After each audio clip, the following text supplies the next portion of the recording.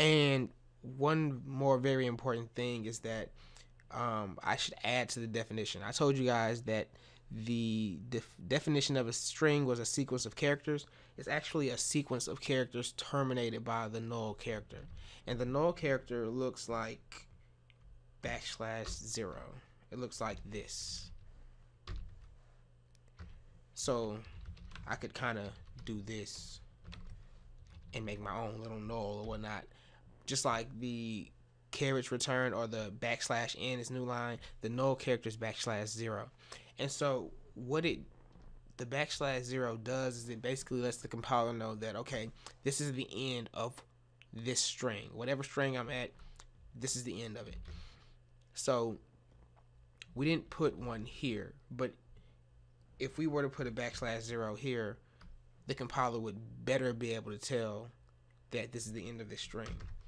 And here we have 50, and then we just had the first 5. Really what we have is 50 spaces, and the first 5 are THIS period, and the very last space is a null terminator. So really, if you think about it, we have 49 empty characters, or 44 once we put these 5 in, and then we have 44 and then the null terminator.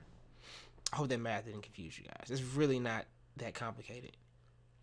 So for a better example here, string 1, instead of having 10 empty spaces, we have 9 empty spaces and a \0. Right? So that kind of make more sense. Without this here, whenever we're printing or reading the string, the compiler won't know where to stop because it doesn't have the null terminator or the stop sequence or the stop thing, whatever you want to call it. And one last part, just to keep it fresh in beginner's heads, it's really better. Let's name this something. It's really better to do things like this so that we know that, hey, we can put up to 9 characters in here and the last spot is reserved for the null character. That's just a beginner's trick that a lot of CS students use in order to understand what's going on. Also, when using printf to print a string, it's pretty similar with strings. You use %s for a string, and then you give the string name. So string 2. This would print this. And when using scanf, you're going to use %s again. The only this lowercase. The only difference here is that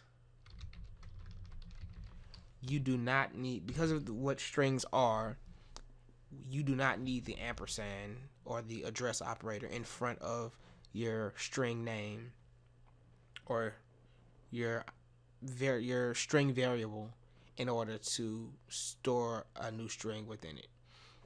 However, you do need to make sure that the string fits. So for example, if I use this scanf right now, we see that name has 9 open spaces and 1 for the null terminator.